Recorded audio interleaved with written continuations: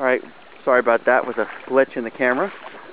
We usually the day before we ask volunteers to show up who are available to take that Friday off to help us remove these barriers and blockades and make it a little bit more safe for some of our other volunteers by helping us to remove briars and other tripping hazards as much as possible in the stream.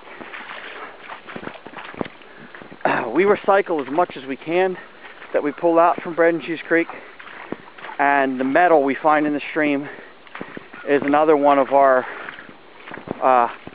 things that we use, the recycling amount we sell it, in order to help pay for our future cleanups as well. So we are also always accepting donations of metal and aluminum cans if you want to get rid of them, and we'll scrap them for you to once again help pay for our stream cleanups. Once again, the amount of ice makes some of the trash on the bottom pretty difficult to see. But this section is not horrible because we've cleaned it previously, which is why one of the reasons why I think we're going to try for a larger section of stream. Plus, anytime it rains, and we have not had a lot of snow or rain this winter, is when the stream also gets more choked with trash as well. And a lot of people say, well, why do people throw stuff in the stream? Well, you know, we've come to learn it tends to be a minority of people that actually throw stuff in the stream. Most of the time, it washes in. Like we were saying before about the antiquated, outdated stormwater management employed. It's, you know, people put their trash in the trash cans as they're supposed to. But the trash cans in many of the shopping centers, and if you drive behind the shopping centers area, you'll exactly know what I'm talking about, are overflowing because the landlords or the retail establishments don't want to pay to have them emptied as often as they should. And because of that, here's another shopping cart, that's number 3. And because of that, the trash cans overflow, and when the wind blows things out of them, they wind up in the parking lot. And because of the antiquated stormwater management, as we said before, it goes in to the creeks. There's number 4 shopping cart and number 5 shopping cart. And there's a tire below the surface. I've seen several rims and a couple tires on the way.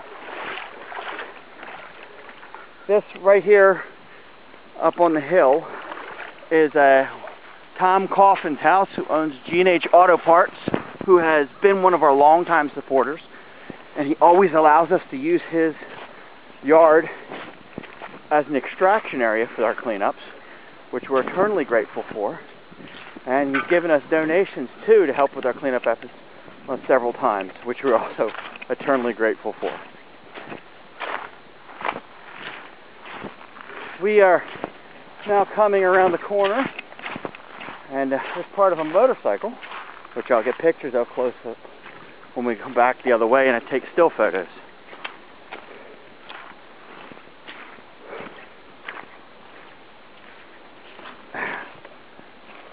Like I said, I apologize if some of these images aren't turning out the best in this particular stream walkthrough, but a lot of it is definitely due to the ice, which is causing a lot of reflection.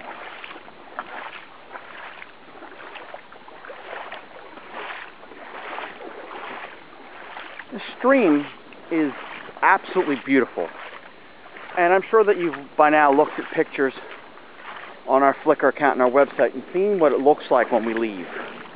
And it's a treasure, it really is. And I know that the people appreciate what we do and the incredible efforts of our volunteers because they hear it over and over again. And I know they are not the ones throwing this trash in. And if we could just get our stormwater management updated in this area, it would not only save the Chesapeake Bay, it would not only save Bread and Cheese Creek, but it would allow us to move our cleanup efforts even further beyond Bread and Cheese Creek. This year we always do Stansbury Park. We've done Lynch Cove Run in the past, and we'll be doing it again. We always assist with the Peninsula Expressway cleanup. So if we only had to do one cleanup a year on Bread and Cheese Creek to keep it in decent shape, then we could expand even further. Shopping cart number 5, and clean up other areas of Dundalk, which is what we've been trying to do. I mean, our name may be Bread and Cheese Creek because that's our home, Clean Bread and Cheese Creek, but it's really more likely to be Clean Dundalk. There's number 6 on the bottom. You can barely see the wheel of the shopping cart. And there's number 7.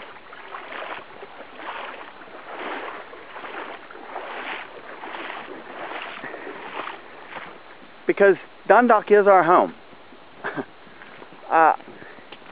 It's a beautiful town. I grew up here, and it was incredible to grow up in. It has seen better days, but it can be the beautiful little town that many of us remember again. It's like this stream. The stream was once spotless when I was a child, and it can be again. I know as you listen to this video, you think that I'm, sometimes might say crazy, or you might think that our efforts don't matter, but it does. Every piece of trash that we pick up, every single piece counts. That's one less piece of trash that's going to flow into the bay. That's one last piece of trash that a child or an animal is going to get injured on. That's one more piece of trash that's going where it should go, into recycling our landfill, as opposed to clogging up our streams and waterways. And we run our cleanups like a family cleanup. Everybody's welcome. The youngest we've had so far was 4 as a volunteer, and the oldest we had was 92. There are plenty of things for everyone to do. If you want to be the people to help dig us out shopping carts, if you're strong, that's wonderful. If you want to be one of the people to help carry the trash bags from the bank to the pickup trucks, that's great. If you want to be one of the persons who drives the pickup truck from dumpster to pickup point, that's wonderful. If you want to be somebody that helps in registration, that helps sign people in, that's great too. Anything and everything.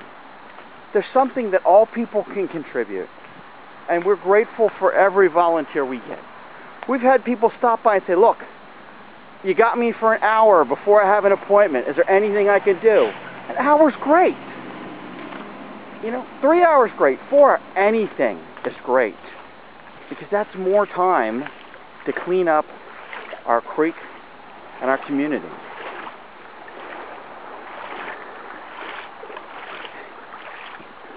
And this is a beautiful stream. It really is.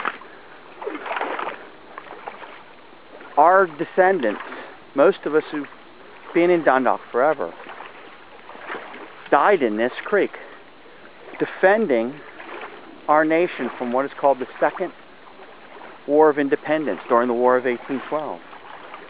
And they gave their all. An 18-year-old and a 19-year-old boy, Wells and McComas, saw General Ross and thought to themselves, we could take a shot and we'll die, or we can run away.